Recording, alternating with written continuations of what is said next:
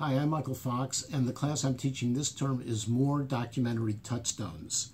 So we'll be delving further into pioneering, important, and/or influential classic documentaries from the 20th century.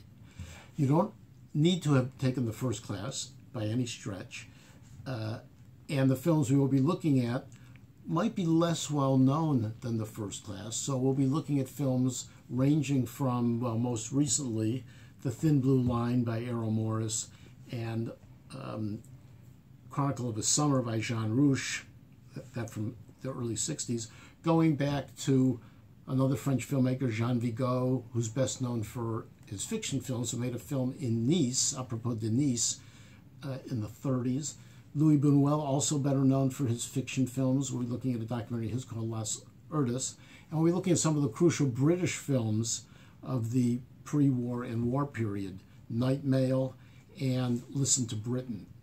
And the goal with all of these is to, if we can say it, fill in gaps in our film history, in our documentary history, look at the techniques they use and consider, are they still used today? Are they out of style?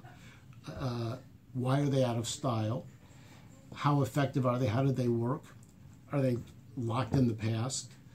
And also to consider some of the ethical questions that came up all those years ago and continue to come up even today in documentary. How the subjects in the films are depicted, to what degree they collaborate or not in the filmmaking, the use of music, the use of metaphor, all the usual type of issues.